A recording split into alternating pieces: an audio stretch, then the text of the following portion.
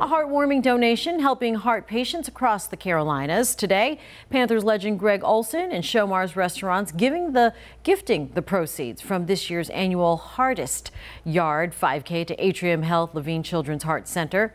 Organizers say the money will go towards the hospital programs and help even more families. Any program will do surgery. Any program will have a concussion center. We take a different approach. We care for the patient and the family first. The support that they provide, especially through their nursing services and trying to help you guys get, or families like us, get therapies and stuff, and just the way they monitor her so closely helps a lot because you feel like you've got the care from the hospital going home with you.